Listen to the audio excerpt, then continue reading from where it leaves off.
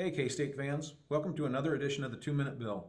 With number 5 Auburn set to visit number 19 Kansas State in only 9 days, media members spent much of Bill Snyder's Tuesday news conference trying to get a grip on elusive quarterbacks Jake Waters of the Wildcats and Nick Marshall of Auburn. Waters was of particular interest after authoring a career-high 138-yard rushing performance last Saturday in K-State's 32-28 victory at Iowa State.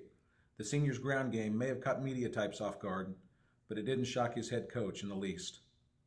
I don't think we ever felt that he couldn't run the ball. I mean, that's never been on our plate. I think all of us here have known, in our program, have known that he has the capacity to do both. So, you know, it wasn't a surprise to us.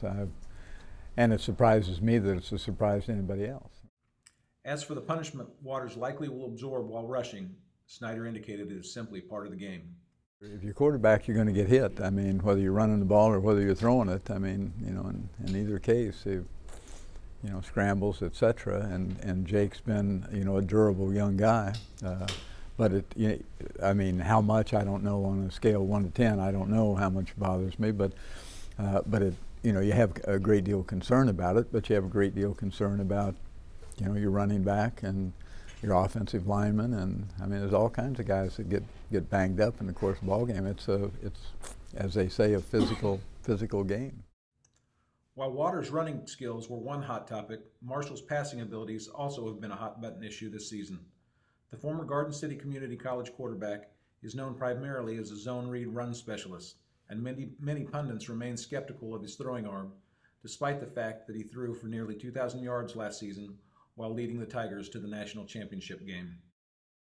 You need to watch the same tape I watch. I mean, he can throw the ball. He can get it, he can get it there, and he can get it there in a hurry. I mean, he's just, he's a true dual threat guy. Marshall is far from the Tigers' only offensive threat, however. Auburn will come to K-State averaging 544 yards of offense. Running back Cameron Artis-Payne produces 144.5 rushing yards per game.